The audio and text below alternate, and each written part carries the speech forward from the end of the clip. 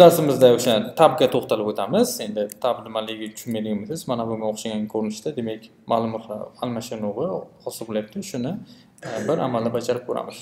Endi buning uchun bizga albatta JavaScript kod ham kerak bo'ladi. Demak, get Bootstrap kodi o'sha CSSda yuklab, Bootstrapnikini hamda JavaScriptni ham olib yuklaymiz.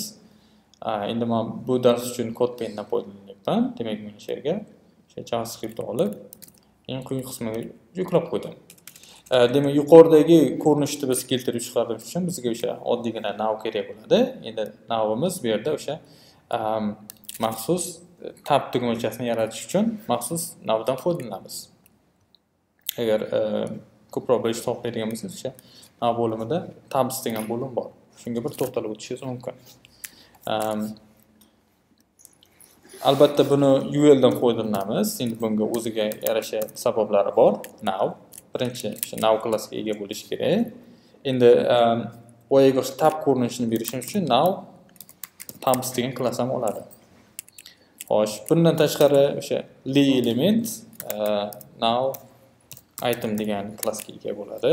Bundan tashqari har bir a elementimizga now link degan klass berib o'tishimiz kerak. Deyilmasak, salom. Endi bunga o'sha aktiv ko'rinishini beramiz. Endi bizda yana boshqacha turi bor. Salom bo'ladigan bo'lsa, hayır va hokazo. Endi bu aktiv bo'lishi shart emas. Buni aktiv deb qo'yamiz. Endi bizda ikkita tabimiz bor. Demak, bitta salom hamda hayır. Hozircha bo'lsa hech narsa sodir bo'lmayapti. Endi bundan tashqari boyaga o'xshagan o'sha pastda qanaqadir matnlar chiqish uchun biz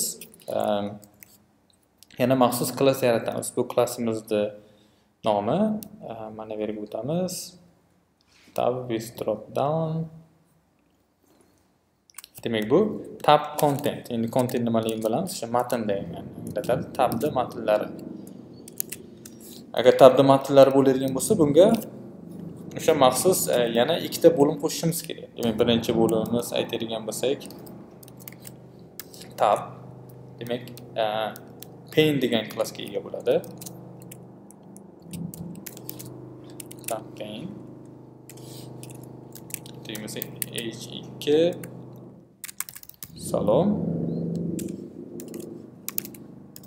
Sormayapsan. Xuddi o'zini yana bitta kopiya olamizda. Demak, bu higher bo'ladi hamda tab pane o'zida qoladi. Ko'radigan bo'lsak, bo'lsa hozir ham hech narsa sodir bo'lmadi. Demak, bu sodir bo'lish uchun biz albatta yana boshqa bir funksiyalardan foydalanishimiz kerak. Demak, birinchi qiladigan ishimiz o'sha a harf bilan sodir bo'ladi. Uning uchun biz tab pane'ga maxsus id berib chiqamiz har bir pane uchun alohida. Aytadigan bo'lsak, birinchisi id salom, ikkinchisiga id higher. Demak, shunday ekan biz a harfni bosganimizda, ya'ni buttonni bosganimizda shuni id'si bo'yicha topish kerak. Birinchisi salom degan id'ni topsin, ikkinchisi higher degan id'ni topsin. Bosamiz, hozircha hech narsa yo'q. Endi bundan tashqari bosganda nimadir sodir bo'lish uchun biz albatta bunga aytib o'tishimiz kerak. Nimani bajarish kerak? Demak, bu data toggle tab degan maxsus atributimiz bor. Bu degani o'sha tab bo'ladigan bo'lsa, o'sha tablarning ichidan qidirib topgan degan ma'noni anglatadi.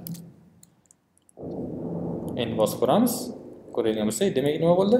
Kodimiz ishlaganligini ko'rib o'tishimiz mumkin. Kelib bu bilan solishtiramiz.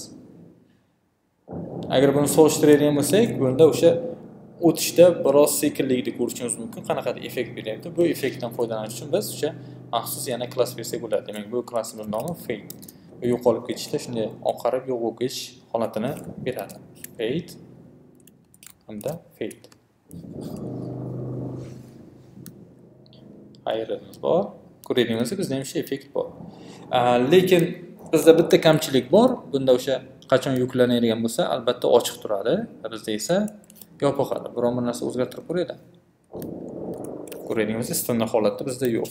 Endi bu standart holatda bor bo'lish uchun biz bunga yana ikkita klass berishimiz kerak. Demak, birinchisi show ko'rsat degani, hech narsa ko'rsatgani yo'q. Ikkinchisi aktiv. Demak, faol degan anglatadi. Endi biz har doim o'sha standart ko'rinishda hech bo'lmasa birinchisi ochiq turganligini ko'rishimiz mumkin. Endi bunga o'xshagan funksiyalardan juda ko'p foydalanamiz. O'zimda o'sha shaxsiy dasturlarimdan birida shunga o'xshagan funksiyadan foydalanganman. O'sha produktlar bor. O'sha produktlarni sotish bo'limiga o'tganda, demak asosiy bo'lim hamda ma'lumotlar bo'limi bor. Shunga o'xshagan bo'limda almashtirishda menga shu tab juda ham asqotgan. O'ylaymanki, bu foydali bo'ladi degan umidda.